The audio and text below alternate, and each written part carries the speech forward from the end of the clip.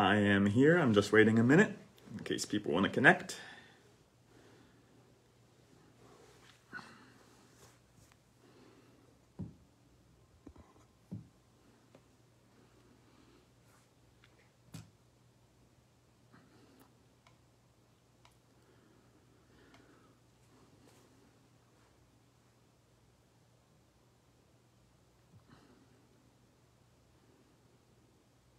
Well, good afternoon, everyone. It's good to be with you here today. Did you enjoy the snow? I thought it was beautiful, and I was grateful that it didn't affect the roads too much. I know Monday was my day off, so I cozied up with some hot tea and I put my recliner next to the window to be able to watch the snow, and I read a good book. It was pretty relaxing. But anyways, today I really am in the mood to count my blessings in the midst of this pandemic. I think it's important, and I think one of the healthiest attitudes or emotions that we can express when we're facing difficult times is, of course, gratitude. And gratitude is something that is very important throughout the scriptures. And it should be an everyday part of our lives, I think, too. So I know we've been slogging through this thing for nearly a year, and I'm in the mood to get my mind off all the things I'm missing and focus on all the blessings that I have, so, to kind of lift my spirits a little bit. When I read the scriptures, one that really jumps out at me often is in the book of Proverbs, chapter 27, verse 17. It says, "As iron sharpens iron, so one person sharpens another." And I'm reminded that I have people in my life who care about me, people who are godly, people who love me unconditionally. And I am blessed to have those people in my life. I know I was having a Zoom meeting yesterday with the bishop and some other colleagues. And one of my friends started a group chat over Facebook. And there were just 4 of us in there chatting together, commiserating together that we couldn't be together, but also thankful that we were able to just be open about our struggles and our hardships with one another, even though it was just typing, but it was really cathartic and healing, and it brought to mind the fact that I'm loved and that there are people who I am close to, who I love. And I realized that I need to be even more intentional about nurturing those relationships and those friendships in this difficult time. And I need to make that phone call, even if I'm not really feeling up to doing it at the time. I know I'll feel better if I do reach out and talk to my friends. Even I may not feel like it, but if I do it, I know I'll feel better afterwards. And so I encourage you too in this difficult time to consider your friends and the people who love you. Don't allow our physical distancing during a pandemic to keep you from nurturing those relationships and those friendships. These friends of mine, they bring out the best in me. And as I said, there's that proverb 27:17, as iron sharpens iron, so one person sharpens another. If you have people who bring out the best in you, people who are seeking after the Lord, people who love you unconditionally, then they'll grow you just as you'll grow them. That mutual friendship will benefit both of you. One of my friends always asks, what am I giving to this relationship? What do I add to this relationship? They don't have as much money as I do, so I'm often, being generous and buying the food and spending more on vacations, etc. But that person means so much to me, and I've grown by our deep friendship and relationship, by the deep conversations that we have, the honest sharing about areas where I need inner growth, and the value of that friendship, it cannot really be measured. And so that's how I always respond back when that person is asking that question or wondering about that. What do we add to our relationships? What can we give? Well, we give ourselves, and we are vulnerable with one another. We share with one another. We challenge one another. We encourage one another. There's all kinds of ways that we contribute to our friendships. And so I'm eternally grateful for people like that in my life who sharpen me by their love, who challenge me, who care enough for me to be open and vulnerable and intimate. And so I'm thinking about that. I'm thinking about how grateful I am for those people who are in my life, who make the pandemic bearable, Even though we can't be close together physically, I can still foster those relationships. Another thing I'm thankful for, of course, is my family. I looked it up before I started the reflection today. We're separated by 522 miles, and the Google Maps estimate is an 8-hour and 22-minute drive. Now, I'm a little bit of a speed demon, so I'd probably make the trip a little faster. But I'm happy that even though my family and I are separated by quite a bit of distance, I'm still extremely close to my family. I'm happy to see my family happy. I'm happy to be able to talk with my mom a couple or 3 or even 4 times a week sometimes. I'm happy that I sometimes see on Facebook, there's memes out there of mom calling on the phone, and it says, I'm happy that I can still experience this. And so I agree, when I see my mom calling me on the phone, it makes me happy. I'm happy that I'm going to have a niece born tomorrow. My sister is scheduled for a C-section tomorrow, and I'll be able to spoil my niece and see her via FaceTime. So please pray for my sister, by the way, as she goes in tomorrow. But I'm also happy that a couple of times a year I get to spend vacation with my family, and that I can't wait to be together for those vacations because we enjoy one another's company so much and we love one another so much. I know that families aren't perfect, and I know that there are oftentimes difficulties in families, but I hope that you too are blessed by your family. I know that Proverbs chapter 17, verse 17 says, friends love all the time, and kinsfolk, they're born for times of trouble. And here we are in times of trouble, but our families are there for us. They're there to love us and to encourage us through these difficult times. Psalm 133, verse 1 says, look at how good and pleasing it is when families live together as one. And like I said, there's definitely difficulties, and there are times when we are divided over particular issues within our families. But we need to focus ever more, I think, on being united together as a family, our mutual love for one another, allowing that to bind us, our faith to bind us together. And we are blessed to have people in our lives who are there for us in times of trouble, who act together as one, maybe not all the time, but most of the time. And so I'm grateful for all my provisions, and am blessed enough to be able to give back too. And I hope that you experience that love of the people in your life as well, and recognize the value of having family who love you, and that you are encouraged by it in this difficult time.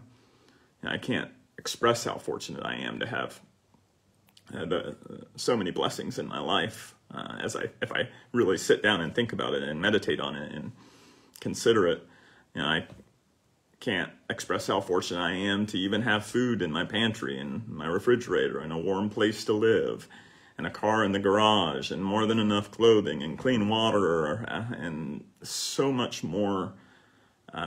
Just these basic necessities make me rich compared to many of the people in this world. There's millions, even billions of people who are struggling each day for any or all of those things. And here I am, not only able to enjoy the bare necessities, but also to enjoy them in quantity and in quality. Not only do I have food in my pantry and food in my refrigerator, but I have good quality produce and good quality food, and able to really possess very high quality products, and because of the blessings of living in the country that I live in, and being fortunate to have the family that I've had and to be raised with the education that I have. And I try to remind myself of this often, because if I simply look down the street at my neighbors and compare myself to them, I might forget how rich I am. I don't have to keep up with the Joneses. In fact, I can choose to buy less and give more and still live an extremely comfortable life if I make that decision. My car might be a 2011 Ford Fusion with 170,000 miles on it, but you know what? I might be able to get another 100,000 miles out of it. And what can I do with the money I save? Rather than buying that new car, well, I can give more generously. I can set myself up for a retirement to be able to bequest my money to causes I believe in. I can live a more philanthropic life, and that's more fulfilling than any car that I can buy. And so I'm grateful that I can make those kinds of choices because I'm so fortunate and so blessed. I'm grateful that I feel a responsibility to give back because God has blessed me so much. And so think about how rich you really are. Take stock. And not how rich you are compared to your neighbors, because oftentimes when we try to compare ourselves to other people who are near to us, it kind of skews our perspective a little bit. But recognize the reality of the world, not just your street, your place here in this society in which we live and the world in which we live, and see all of God's people, see all the people of this world, and recognize your place in it, that you are extremely fortunate and blessed. Proverbs chapter 3 verse 9 says, "Honor the Lord with your wealth and with the first fruits of all you produce." And I'm reminded that in my heart, if my heart is going to be pointed towards the Lord, if my heart is going to be pointed towards others, that includes my wealth and my possessions and all the blessings that God has poured out in my life. And, Proverbs 19:17 says, "Whoever is generous to the poor lends to the Lord, and he will repay him for his deed." That reminds me that when I'm considering the poor and those who are in need, and those who are hurting and broken, and those who are oppressed, when I'm being generous towards others, the least, the lost, the broken, then really I'm lending to the Lord. And because all people are God's people, I'm reminded of John 3:16 and 17. And I always try to include verse 17 in there too. That God for so loved the world that he gave his one and only Son to die for us. Not just for our sake, but for the sake of the whole world, all the people of the world. And so when I think about how blessed I am, I must also consider the people of this world and my responsibility towards those folks too. And then, I recognize that as I meditate on this more and more and how rich I truly am, I have very few ambitions to make my life better than it already is. I find myself content, and I recognize that I should be content with everything that I have. I am so blessed. I should be content. And if I'm not, then if I find that on some days I'm not content with what I have, that's an inner spiritual issue. That's a personal problem that I need to address in my life, and that I need to draw near to the Lord and figure out why in my life am I not content with what I have when I have so much. when I'm so blessed. And Proverbs 23 verses 4-5 says, do not toil to acquire wealth. Be discerning enough to desist. Now, that's a powerful message. The purpose for my toiling, for the work that I do, for all that the Lord has blessed me with, isn't to build up wealth for myself. It's not to necessarily better my own life, but rather it's that I might give back, and that I might work for others and work for the Lord. And like I said, I try to meditate on the wisdom that comes from Proverbs and these other scriptures. Often I find the wisdom from the scriptures, they stand in stark contrast with our culture. Our culture tells us that we need more to be happy. Our culture is oftentimes not a culture of gratitude, where we recognize how blessed we are, but it's a culture of consumption and wanting more, and always striving to try and find happiness in stuff and things and material possessions. But contentment comes from, I think anyways, and the scriptures remind us that contentment comes from the good feeling that comes from blessing others. True contentment comes from serving in missions and seeing the positive impact that our generosity and our giving can have in the world. Contentment is having enough, but not desiring more and more and more, being able to recognize the profound blessings that we already have. Contentment is not going into debt, but making wise financial decisions and doing financial planning so that, we can see how a little bit of savings now might mean the ability to be more philanthropic later in life. These are the things that come to mind when I meditate and consider these scriptures that are throughout the Bible that talk about our blessings and how we should use them. So I hope that you'll take some time to consider your many blessings in this season, in this difficult season, that daily gratitude will be a part of your life, that you'll seek after the Lord each day and recognize how blessed you are, and that you'll foster this sense of gratitude in your heart for all the Lord has done for you, even in difficult times. I think it helps to put things into perspective, that even though things may be more difficult for us now than they were before the pandemic, we still have so much to be grateful for. I could go on and on and on and talk about my church family and community and my work and calling and all the other things that I love that are a true blessing to me.